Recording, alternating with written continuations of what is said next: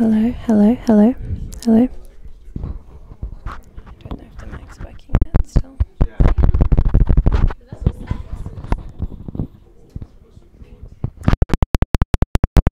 Yeah. Josh will need to rename it because it says cardio tube, but yes. Sure. And then is this working now? I think it should be. Yeah. Hello, hello. Awesome. Okay, so I'll just put it here. So, Okay, great. Excellent. Finally got it.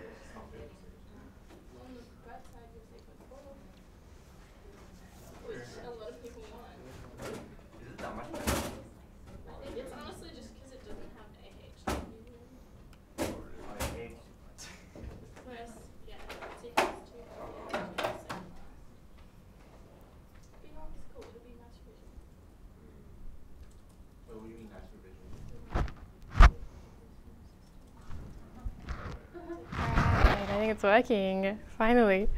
Okay, I'm just hoping you guys can hear me just from here rather than using a microphone. Hi everyone, I'm Omna. I'm in 6th year at the moment.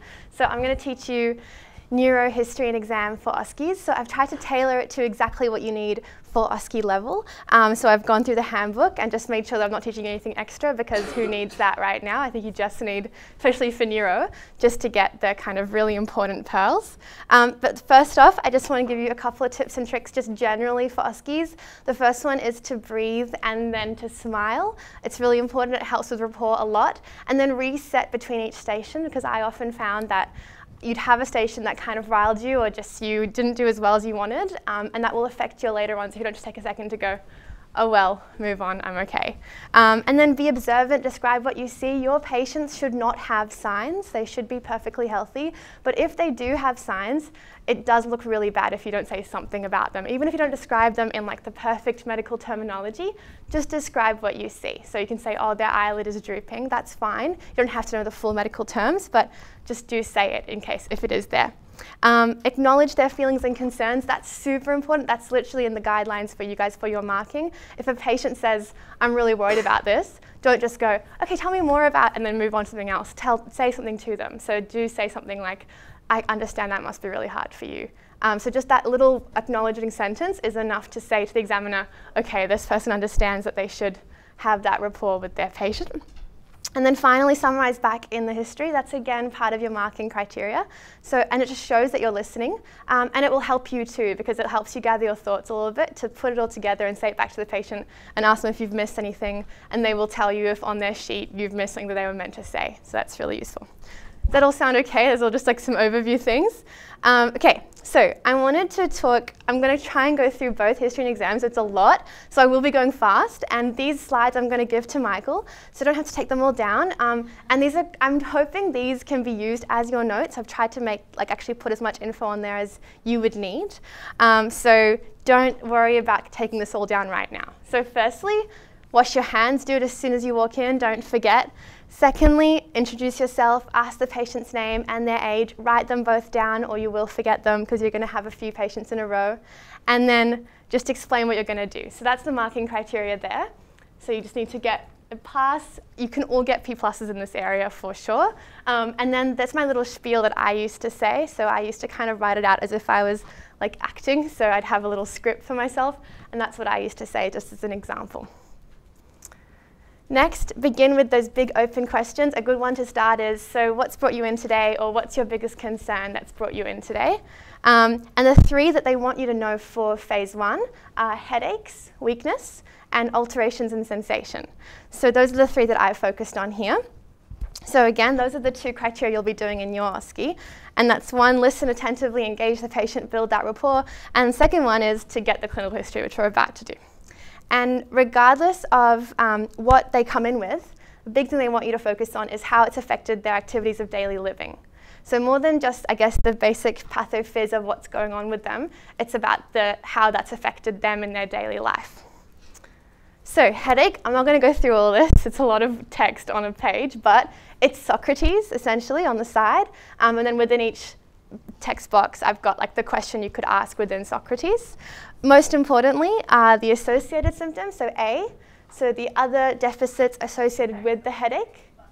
And secondly is the other questions about headaches. So asking about if there's an aura, because that will make you think of migraine. Asking about if there are other constitutional symptoms like nausea, vomiting, diarrhea, fevers, night sweats. Those will all make you think of maybe a malignancy that's going on. And then finally, in severity, that's when you can ask questions about their activities of daily living. So does it stop you from performing your regular activities?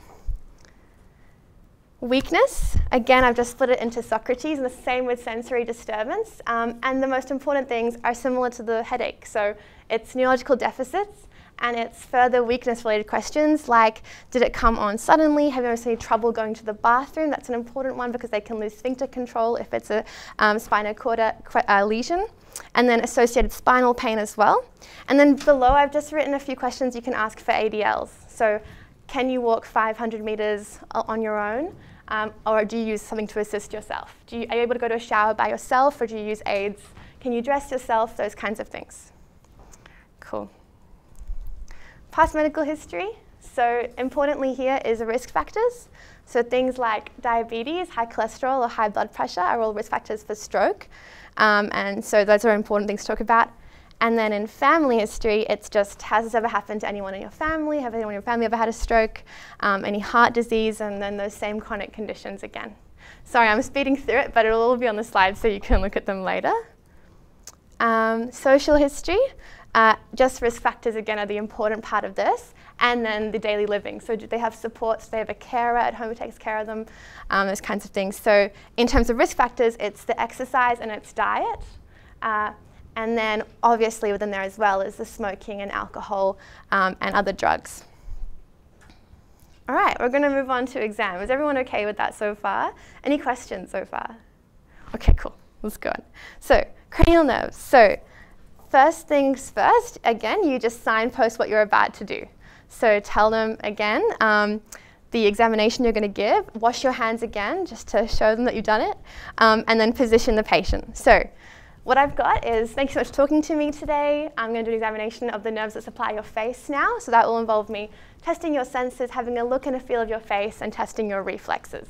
Is that all right with you? And an important one to add on, just to sprinkle on some rapport, is if it hurts at any time, please let me know. That's a really good way to just tell the examiner I'm watching out for the patient.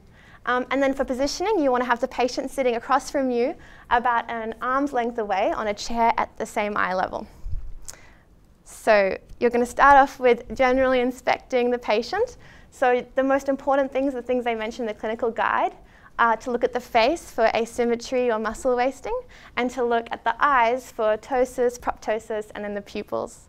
So that's what you're going to say on inspection. Often you can't say this stuff out loud. Your examiner will sometimes say to you, I don't want you reporting back as you go, but make a real effort of like showing them that you're looking at those things. So you can even say it to the patient. You can say to the patient, I'm having a look at your pupils now to see if they're symmetrical. That's okay to say out loud, because then the exam, you're not talking to the examiner, you're talking to the patient, but you're kind of using them as a conduit of info to the examiner.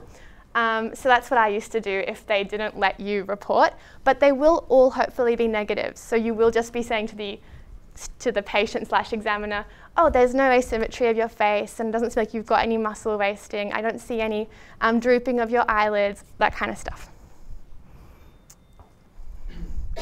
Cool, going on to the cranial nerves. So first one, forget about it. You guys don't have to do it. It is easy to do. You just have to ask them if they've had any change in their smell. And then you do get them to smell some things. So that's later on in phase 2 and 3. You might be excited to do this. So little things like an alcohol swab is perfect to use in that situation. Close their eyes, let them smell it, and tell you what they smell. So they should say it smells like alcohol. Next is visual acuity. So cranial nerve 2, the optic nerve. This is with a Snellen chart. Often you won't have to do this again in OSCEs because it takes a bit too long and they want to assess that you know the rest of it. So they're not going to ask you often to use the Snellen chart, but do know how to, just in case you're that unlucky person who has to do it. So again, often it will be a handheld Snellen chart. If you're doing it in OSCEs, it won't be set up in the room. So with that, make sure they are using their glasses, give them the Snellen chart, let them hold it one arm's length away, cover one eye at a time, read the lowest line they can from left to right. And then test the other eye and get them to do it backwards this time so that they don't just regurgitate the same line they said before and have memorized it. And then know what's good and what's bad. So 6'5" is very good, 6'12" not so good. The reason is the 6s, they're seeing it from 6 meters right now, but they're seeing at 6 meters what a good person can see at 12 meters, right? If they're seeing at 6 meters what a person can see at 5 meters, a normal person, then they've got even better vision than a normal person. Does that all make sense? Excellent, guys, you're great. The next is the visual fields. So this one's a little bit hard to do. I always find like the movement of my hands and their hands quite difficult. The most important thing is you're mirroring them or they're mirroring you. So the instructions I say is just sit down with me. And then what we'll do is I want you to keep your eyes looking at straight at me and don't move your eyes at all. And then when you see my fingers wiggling, I want you to tell me that you can see them, okay? And so I get them to cover, let's say cover your right eye for me, so they'll cover that eye, and then I'll just mirror them, okay? And then what you want to do is if you can see your fingers wiggling, they should be able to see them too. So if you can't see them, then they shouldn't be able to see them either. So if I get a volunteer, actually, does someone want to come up quickly? Michael, come on up. You just grab that seat for me.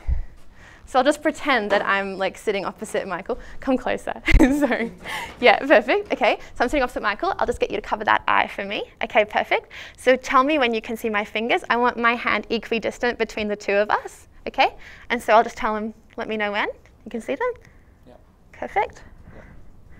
Yeah. Okay, perfect. So he could see them about when I could see them, and that's the idea. Does that kind of make sense? So then you'll cover the other hand. The other hand, yeah, perfect, and you'll do the same thing. Okay, some people switch to go like this when they're doing this side, and that's fine too, as long as you're covering the same eye as the person. Do you want to stay there for me? Because I might do some more with you. Awesome. Okay, next we're testing 2 and 3 together, and those are eye movements. So I'm just going to do the same thing. I'm sitting at eye level with Michael. My hand is equidistant between the two of us, and I'm going to get him to follow the tip of my finger with his hands, but keep his head perfectly still.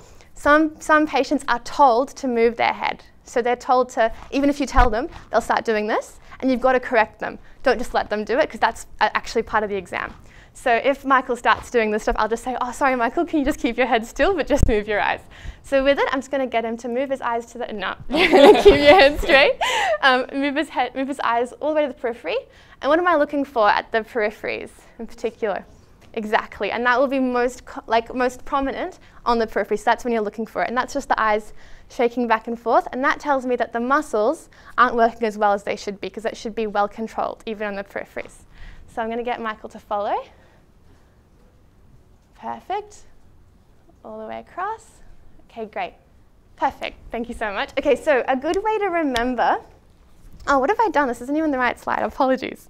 A good way to remember eye movement in terms of the nerves that supply which areas that it's moving to. So what I like to think of is the abducens, right? It abducts your eyes, so that's an easy one to remember.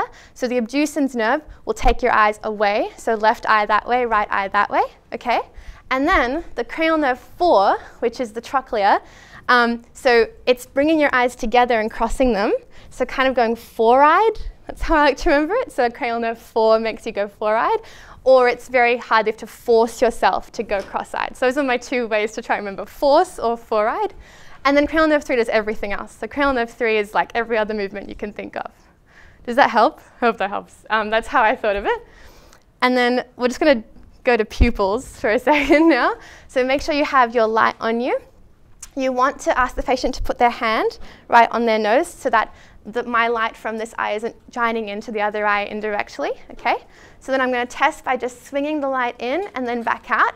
Why am I going to do it twice? So I'm going to go into his right eye twice. So why am I doing that? Exactly, the consensual reflex. And the reason you do that in the exam rather than just shining it in once and then looking at both is so the examiner knows you're doing it. Right? So you want to go in, looking at that pupil, and then again looking at this pupil to see a consensual reflex. All your patients will have a consensual reflex because they're all going to be normal. And then you do it to the other side. Okay? Brilliant. And then accommodation, I'll just say, hey, Michael, can you look just at this light here for me? And when you see my finger, just constrict and focus on my finger. Okay? And I'm going to bring it up, again, the same kind of area, about halfway between the two of us, and just see if he constricts. Perfect. So you just want to see equal constriction of both eyes to look at my finger. Brilliant. Stop me at any time, friends. Just let me know if I'm going too fast or anything. Yeah, any questions? Trigeminal. Okay, so this is when you need to get a little cotton bud and you're going to test their sensation. And so trigeminal has 3 branches: ophthalmic, maxillary, mandibular. So a good place to do is forehead, cheek, and then jaw. And what you want to do is test side to side. So not 1, 2, 3, but test both sides of the temple first, and then both sides of the cheek, and then the jaw. And the reason is you're asking them to compare between the two, okay? Because that's where you'll see the difference. So I'll first show Michael what it'll feel like by touching the cotton wool to his sternum and saying, this is how it's going to feel. Then I get him to close his eyes, and then I say to him, tell me when you feel it. So you don't go, can you feel this? Can you feel this? Because they'll just say, yeah, even if they can't. You've given them that prompt, so you say, tell me when you feel it. And so I'll go, tell me when you feel it, so close your eyes. Da-da-da, da-da-da. Did it feel the same on both sides? And they'll say yes, no. Okay? And then the muscles of mastication, which are also supplied by trigeminal. I'll ask Michael to please clench his jaw for me. So grit your teeth, clench, and then I'll just feel the 2 there. Yeah? Perfect. All right. 7. This is the fun one. So this is when you say to them, we're going to do some funny facial expressions together. This is my favorite part. So you get them to raise their eyebrows as if they're really surprised. Perfect. And you want to see some furrows unless they've had some really great Botox up there. Then you want them to get them to scrunch their eyes. And when they do that, don't let me open it. So you want to try and open their eyes. Then puff up your cheeks and don't let me deflate them. That's a fun one. And then smile for me, show me all your teeth. And then frown and furrow your brow. Yeah, perfect. So those are the things you can do. If you miss a couple of those, it's okay, but do try to get as many of them as possible. It's fun to practice with friends, this bit's really fun. Okay, and final cranial nerve that you need to know is vestibular cochlea. So this is about hearing. Start off with the crude test, which is perfect. Exactly, some people are doing it already. So with this one, you're going to say, I'm going to rustle my fingers next to your ears. Tell me which side you hear it on. Their eyes can be open for this because really they're not going to see your fingers. Do test left, right, and both. If you want to be a bit tricky, you can do like left, left, both, right. You can be a bit tricky there. Now, regardless, you will go on to Renee's and Weber's because you're in an exam. But normally you could say to them, there was no abnormality detected, so I would move on from this examination because they have no hearing abnormalities on like crude testing. So Renee's and Weber's, the way I remember is Weber's. Weber kind of sounds like center, whilst Renee's doesn't. So Weber is the one where you bang the tuning fork and then you place it on the center of their head, whilst Renee's is the one where you test bone conduction versus air conduction. So in Weber's, you want to, a big thing is don't hit the tuning fork on the patient. That has happened before. Someone's gone, oh, I'll just bang it on their head. Bang it on something else. And then put on top of their head. And you want to ask them, do you hear it in the center or do you hear it on one side more than another? And they will normally just say, I hear it in the center. If they have sensory neural hearing loss, then the affected ear won't hear it as well, but the actual opposite occurs in conductive hearing loss. So the affected ear, the ear that's deficient, will actually perceive the sound as louder. Okay, so that's why we then do Renee's to actually ascertain whether it's sensory neural or conductive. Does that make sense? Sorry, Michael, you're staying up here for a second. Actually, you can go back. I think it's done for now, but I'll call you back in a minute. Yeah, so Renee's is when we bang the tuning fork and then we bring it and put it on the bony prominence behind the ear. And then when they tell us that they can no longer hear it, we take it out and let them hear it in the air. And if they can still hear it, then that's Renee normal, which is Renee positive. Okay, everyone can do that normally. In sensory neural hearing loss, it's going to be Renee's positive. So it's going to be normal, the same thing where they'll hear it on the bone, they'll feel the vibration or hear it. And then when they can no longer hear it and you bring it to just the ear through air conduction, they'll still be able to, they'll hear it again. So that's sensory neural hearing loss. So you can put the two together. So if in Weber's test, they couldn't hear the tuning fork on that side, and then when you test it with Renee's, they have normal Renee's positive, that's sensory neural loss on that side. Now, this is more than you need to know. You don't need to actually be able to diagnose, and your patients will not have anything wrong with them, but this is just a little bit of fun, I guess. And then in conductive hearing loss, bone conduction, So it will be better than air conduction. So air conduction will be worse. So when they stop hearing it, if you ask them to listen for it next to their ear, they won't be able to hear anything. Cool? Guys, you smashed it. We've gone through cranial nerves. That was like a whiz bang straight through it all. But the summary is, so visual acuity Snellen, then visual fields accommodation, pupils, eye movement, feel the face and the muscles, move the face, test the hearing. Okay? Do we want to give a really quick go with the person next to us, near us? Just try and literally breeze through these as fast as possible. You can actually do them, I reckon, in about 4 or 5 minutes if you go fast. Forget Snellen, obviously. Yeah? You want to try it? Obviously, pupils, maybe if you don't have time for that, do that. But I'm going to give you, 4 minutes. We're going to try and do as many as possible in 4 minutes. Yeah? Don't do it to me. I'll be your patient. I'll bring my chair over.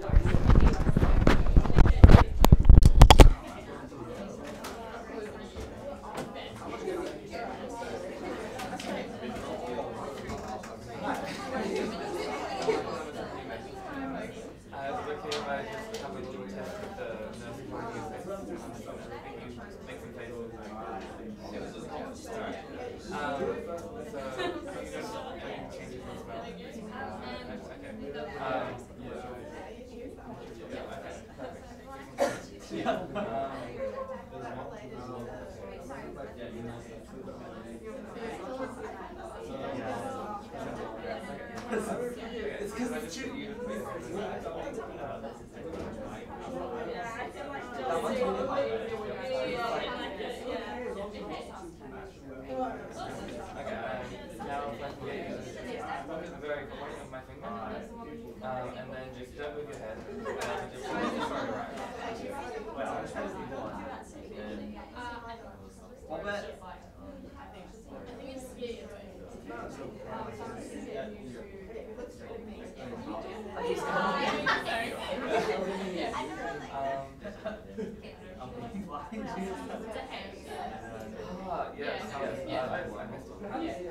Okay, and now can we just cover one eye?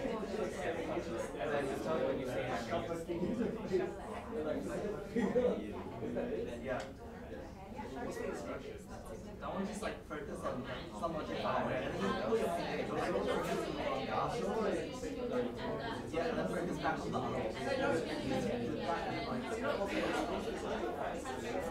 You have to see both eyes.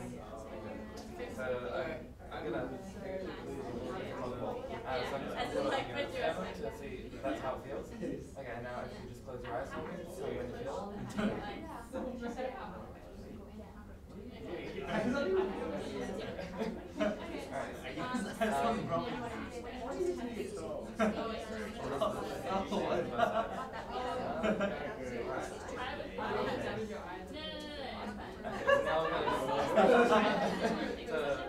Make you look like you're really surprised or like raise them up. Yeah, perfect.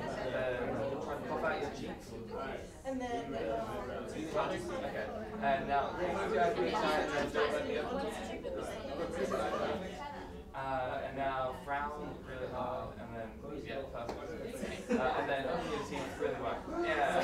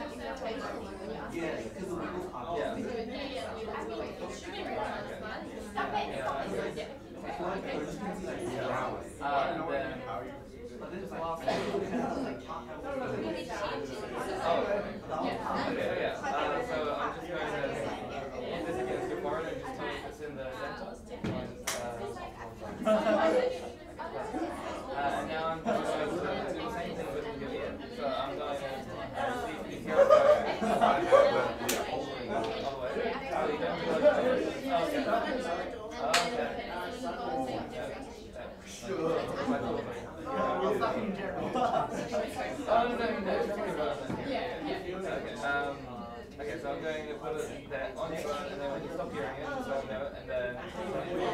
You presented the process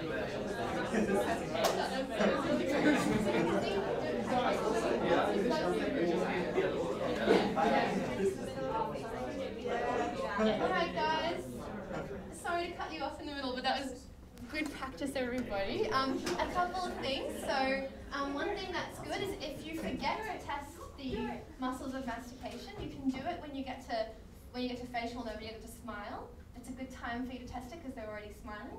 So things can go out of order, and that's fine, because as long as you do get through most of the cranial nerves, you've done a good job. And the examiners know that you're in a stressful situation, and there's a lot to remember in cranial nerve exam. I know that when I did it in my GP this year, like I just kept having to do them because she kept saying, oh, let's just do a neuro exam for this patient, she's got a migraine. And so you get to the point, if you practice maybe 5-6 times, that it becomes super quick. So just do it a few times with your friends, like set aside a whole day, or maybe like just a half day, just keep doing them again and again, and by the end, I promise, you'll be so good at cranial nerves. Okay, we're going to go to peripheral neuro. So I have some fun dances for this to remember the different nerves and which areas they supply, so hopefully that helps you guys. But firstly is just the signposting, introduction, explain what you're going to do, all that jazz. In the upper limb, you want the patient to be sitting upright and their arms are fully exposed. In the lower limb, get them to lie down, their legs fully exposed, underwear on, and maintain that respect and privacy for the patient with a patient gown or a blanket, so that as much as possible you're not uncovering them the whole way through the examination. Position, I can't speak. So this is a great way to remember the order. TM Neela Litkuhi, I loved it. Is the Pope really super Catholic? So I for is inspection, the T, tone, power, reflexes, sensation, coordination. So is the Pope really super Catholic? Now you don't have to remember coordination at the moment, but in phase 2 you'll need it, so just keep that acronym or that way to remember it in mind. Alright, so beginning, general inspection. So their surroundings, they have a wheelchair, they have a walking aid. At Vinnie's, they will most likely have something. So, oh, thanks so much. At Vinnie's, they will most likely have something hiding somewhere. That's what they're known for. So if you're placed at Vinnie's for your OSCE, look everywhere. And if you spot it, then they will give you props for that. And then any obvious things that are going on. Have they got an obvious droop? Have they got fasciculation, so little tremors in their muscles? Or any abnormal movements like a chorea? So yeah, just this is what I would normally say, which is there doesn't appear to be any mobility aids around the patient. They appear alert and conscious, breathing room air. Looking more closely, seem to have normal posture and movements. No signs of muscle wasting, fasciculations or tremors. If you say that out loud, it sounds pretty cool. If you can't say it at the beginning, say it at the end when you summarize. It also sounds pretty cool then. Okay, then you want to tell them what you're going to do. The first thing is tone. So with tone, I'm going to hold your arm or leg now. Could you just go all floppy for me like a rag doll? And if they don't give them all your weight, just say it again, because it is important for the examiner to see that you've tried, even if they don't end up giving you all their weight, you've given it a good go. And then any pain at any point, just throw that in there again. So with tone, does anyone want to be my, do you want to be it again, Michael? Sorry. You can just stand up if you like. If you're not busy, yeah, just give me it. So again, so just go all floppy for me. So you want to hold them at the wrist and then just kind of above, yeah, on the bicep, I guess. And then you want to just do all the movements. So flex the elbow and then flex the shoulder and go up and down with the shoulder as well if you can, go backwards. And what you want to be feeling is for any spasticity or cogwheeling, which is when they go like that, when you're trying to lift it up and down, there will always be, thank you, you can sit down, there will always be a little bit of resistance on passive movement of anyone, even you and I, but there shouldn't be a whole lot of rigidity when they're lifting up and down. So that's really tone. You want to see all their movements. And then the next one kind of tests their tone already, because they're doing, within power, you will test their own, not passive, but active tone, where they're moving their arms up and down. So in power, this is where I have some fun kind of songs / dances. Let me just get my little sheet. So I found like remembering all the nerves and what they supply and how it works with power really hard, because they just kind of seem to follow no pattern at all. So the song I came up with, so you kind of have to do it with me. So you start with chicken wings, right? Okay. And so abduction is 5 and adduction is 6, 7. So this is how I'm going to do it. So C5, C6, 7. So this is what I go 5, 6, 7, 5, 6, 7. 5, 6, 7, 8, 5, 6, 7, 8, 6, 7, 7, 8, 6, 7, 7, 8. T1. That's the dance, all right? So we'll do it again. So you go 5, 6, 7, 5, 6, 7, 5, 6, 7, 8, 5, 6, 7, 8, 6, 7, 7, 8, 6, 7, 7, 8, T1. Okay, so if you forget bits and pieces of that, ways to remember it. So 5, 6, pick up sticks. So if you forget what I do here, it's always 5, 6, so then you'll be able to remember that that's 7, 8. So 5, 6, 7, 8. And then 6, 7 is like revving a motorbike. So 6, 7, that's how I remember rev from 7. And then that's it. So that's the way I remember this. When you're testing the patient, you do those movements. So chicken wings for 5, 6, 7. So you're going to get them to move against you at all times. And then for elbow flexion extension, you're going to get them to bring up like a boxer's pose, and you're pushing against them or pulling them towards you. And then for the wrist, try to isolate the wrist at that joint. So one hand isolating the wrist, the other hand applying pressure against them.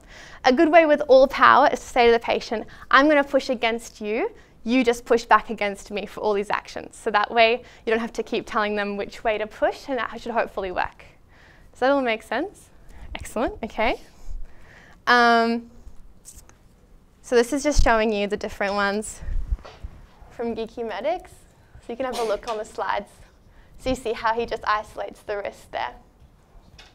Cool, and then finally you have the fingers.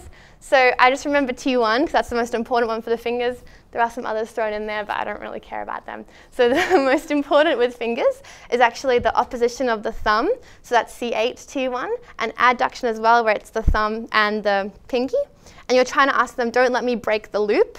So you get them to put their thumb to their first finger and then their thumb to their pinky, and you try to break it.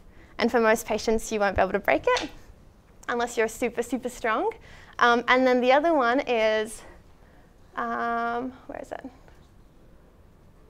Oh yeah, flexion. So with flexion, you want them to just squeeze your fingers as tight as possible. And so you ask them to not let your fingers slip out, if that makes sense. So those are the finger ones, and those are the ones you have to do in OSCEs. Okay, so lower limb. Another dance for you guys for lower limb. So we're testing power, so we're going to make a P with our leg. So ready? So I'm going to go out first, then I'm going to go sideways, I'm going to go back in, and then back. So that's my P. Do you see it on the floor? Okay, and so the first one is flexion of my hip. The second one is abduction, then I'm adducting, and then I'm extending. Okay, so then this is how you do it. So you go L2, 3, L3, 4, L5, 6, L6, wait, no, I did that wrong, didn't I? Wait, do it again. L2, 3, L3, 4, L4, 5, L5, S1, S2. So L2, 3, L3, 4, L4, 5, L5, S1, S2. Okay, so that's how I remember those. So you can see on there, I've tried to write them in there. So flexion of my hip joint is L2, L3. And then abduction of my hip joint is L3, L4. Adduction is L4, L5. And then extension is L5, S1, S2. And the good thing with that is with your knee, if you remember that extension of my hip is L5, S1, S2, then with your knee as well, flexion of your knee is also L5, S1. And then for extension of your knee, which is just kicking, that's kick the door. 3, 4, kick the door. And then with ankles, I remember 1, 2 is tie my shoe. So I'm like this. And the reason I try to remember going like this rather than this for tying my shoe is I think of a dainty shoe. So tie my dainty shoe, because I feel like when you're dainty, your feet kind of point down. And then the other one is 4, 5, toes to the sky. So 5 and sky kind of sound similar. That's a bit of a stretch. Cool. And then at the end, you'll just say the patient has 5 out of 5 power in both limbs for all movements. So this is just showing you how you would test it. So for hip flexion, you're going to get them lying down and just moving their hip and trying to push up against your force. For hip extension, their leg is up and you're trying to get them to push down into the bed against your force. For knee flexion, you get them to hold the knee like this, and then to, again, against your force, bend their knee. So I'm not doing that right. we'll work that out. And then for knee extension, it's the opposite. And then for ankles, again, isolate the ankle and then get them to make a dainty foot and then bring their toes to the sky. Cool. That was power. So far we've done tone, we've done power. Next is reflexes. So is the Pope really super Catholic? So reflexes. So in the upper limb, you have your biceps, triceps, brachioradialis. So biceps is the pickup stick, so 5, 6, 7, 8. So 5, 6, you want to just, with all of these, your fingers should be placed on the actual tendon and the hammer should strike your fingers, not the patient themselves. If the patient is not, if you don't get the reflex straight away, get them to grit their teeth on 3. So say on 3, I want you to grit your teeth, and on 3, you also hit the hammer, because that will distract them and hopefully cause the reflex to show up. So you should just feel a response, even if you can't see it in most of these as well. And then triceps, you want them to kind of lift their arm up off the table. You hold it in one hand and place your fingers over the tricep, and then with the other hand, strike it. So it's a little bit difficult to select a tricep one. And again, they do have to be really floppy for all of these. So the same thing about making, just give me all of your weight and let your arm just be like a rag doll. And then finally, brachioradialis. I find this the hardest one to elicit because it's a bit hard to locate it on the arm, but it's about midway in the forearm, and you kind of want to turn their arm a little slightly, and then again place your hands over the top of where you believe the tendon should be. So it should be just under the bone, and then strike again. With all of these, most of the time the doctors are just happy to see that you know roughly where the 3 reflexes are. If you don't elicit them in the time, there are many reasons why that might not be happening for you right there. So don't stress about that if you don't quite get it. It's more about showing you know the steps towards it. And if you were given more time, you probably would get those reflexes. Okay. And then with the lower limb, we have the knee jerk, the ankle jerk, and the Babinski. So with the knee jerk, you're going to hold the knee. You're going to, again, take all of the weight of the knee. And then this time you won't need to place your fingers on top because the knee is quite a big joint, so it's okay to hit it straight on. You've probably done this with your friends a few times. And then you can just let it really hang and then hit right over the capsule. And you want to see it really respond. That's a normal reflex. A good thing to do if you can't get it with them lying down, ask them to turn and have their legs flop over the side of the bed. That's a good way to get a knee reflex as well. Ankle jerk. You have to actually rotate the leg a little bit to the side. It's a bit of an uncomfortable position for the patient, and then bend the knee slightly as well. That always helps. And then you can really get in to the joint just there. So strike directly on the tendon and hold the ankle in dorsiflexion when you do it. And then you should feel it in your hand move when you strike it. And then finally for Babinski, the way to remember that one with L5, S1, S2 is 1, 2 is again, tie my dainty shoe. So you should have the feet coming down like this towards you. And then L5 is the toes are coming into you for a high 5. So that's a normal Babinski. If the foot goes down into a little dainty position and the toes curl to give you a high 5, then all those nerves are intact. If they don't, so if the toes flex outwards, then that's an abnormal Babinski. So that's Babinski sign positive, okay? And most of your patients will not have that. If they do, that's a sign of an upper motor neuron lesion. Cool. Sensation. So how do we remember sensation? So the way I remember the upper limb is that if you make like a thumbs up with your thumb, it looks kind of like a 6. So your thumb is C6, okay? And then I remember the rest from there. So if I can think of, this is going to be C5. Another way to remember that is your shoulder, right? So when you get referred pain because you've irritated the diaphragm, it goes to your shoulder. And what's the nerves that supply your diaphragm? Anyone remember? 3, 4, 5 keep you alive, right? So, so C5. All this is all my head is just full with rhymes. But yeah, so C5 is your shoulder. Then for your thumb, C6. And normally also your first finger. And then for your middle finger, that's C7. And then C8 comes up here, T1, and then T2. So as long as you remember that this is C6, you should be able to work backwards and forwards. And then just remembering where you will touch with the cotton wool. So I like to touch in the shoulder, then either just the thumb straight away, so I know I've done that, and then the middle finger, and then the pinky, and then up to kind of the forearm, and then just near the underarm. Okay. And it's the same thing where you first place it center of their sternum. That's a really good thing to do, regardless of whether you then don't know where you're going here. If you show that you're doing this, it shows that you understand that putting it straight on their arm, why not elicit a response in the first place, because they might have a neurological symptom going on there that you're testing. Okay. Then you do vibration, proprioception. So for vibration, again, place it on the sternum first, because they will feel it there, and then stop it and tell them that that's what you're testing for. So you're first testing to see if they can feel it buzzing, then you want them to tell you when they feel it stop vibrating, okay? So with that, when you do it on the actual patient, you'll do it on a bony prominence. So you often do it on this part of the thumb, the bony prominence of the thumb. So you get to hit the tuning fork somewhere, get them to close their eyes, place it on the bony prominence. They should tell you when they can feel it vibrating, and then stop it with your fingers, and they should tell you when it stops vibrating. If they can't feel it there, then you keep going more proximally until you find a bony prominence they can feel it on. So from the thumb, you probably try the wrist, then you try the elbow, then you try up in the shoulder on the clavicle. Okay. And then for proprioception, importantly, you want to hold the thumb on its sides, not front or back. The reason is they can feel the pressure of your thumb, of your fingers moving it, if you put it like that. So you want to put it side to side so then they can't tell just by pressure.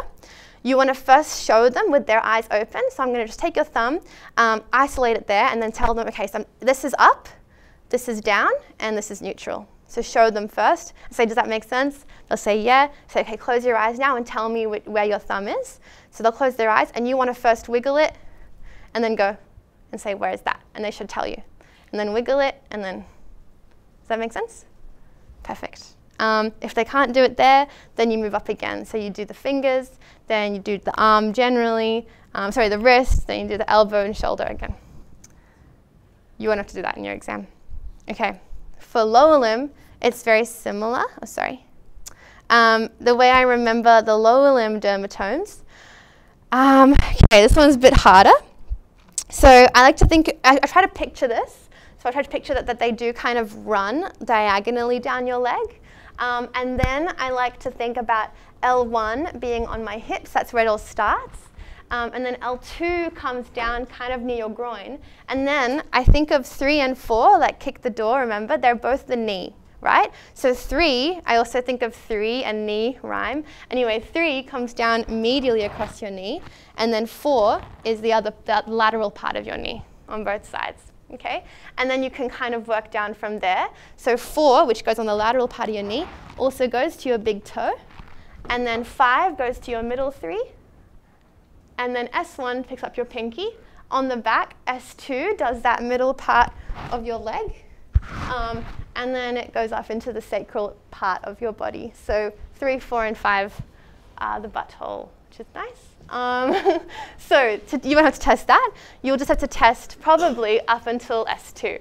And so to do that with the patient, I always do L1 at the very top and then L2 just below it, and then I go to the knee straight away, so I remember. So then L3, L4, or you can test the big toe if you'd like for L4, and then middle toes, and then the pinky. And if you can, do the back. And again, the same thing with sensation as you did in the face. Test both sides and do them while their eyes are closed. Ask them if they can feel it. Is it different on either side? If you guys have to leave, that's all good. Go for it. Same with vibration, same with proprioception again. And that's it. So if anyone can stick around and wants to try out, then we can do that. Otherwise, finished. Any questions from anybody? Yeah, please. How do you actually need to know what the nerves do? Are they going to ask us directly in the OSCE? So that will be P+ question. That will be at the end. In the Viva, they could say to you, okay, so which nerve were you testing when you did this reflex, for example? So if you can say it, then that's amazing. Yeah. It is an extra added flourish, but next year you will need to know it. So it's nice to learn it early if you can. Yeah. No worries. And guys, if you have a chance, I'm up to my portfolio now, so I'm nearly finished, but I need to like have evidence of different things. If you have a chance and want to do this quick survey for me, that would be awesome. It should only take like 2 minutes. I only added like 4 questions in there, but that would be really great. Thank you so much for listening and coming, and I hope that helped. And I'll give these slides to Michael so you can get all the info.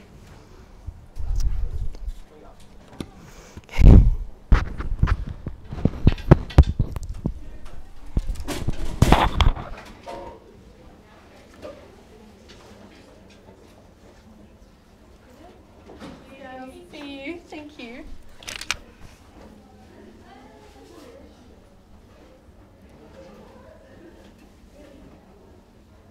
Is it working for you? I'll just take a photo and try to do the link. Oh, thank you. No Thanks so worries. much. Bye. No worries. Thank you. All good. Thanks so much. So nice. Thanks so much for doing it. All good. All good. I hope it was helpful. It was helpful for me. It was just really like good. going over it. I love that. I thought they were, I just find them so helpful for myself. I don't know. And then doing them all again yesterday, I was like, yeah, okay, I remember it now. Because you have to do it all the way through. It stopped the recording. Oh yeah, that's a good idea. No, it's just taking its time. I can unplug it and then it might be fast actually.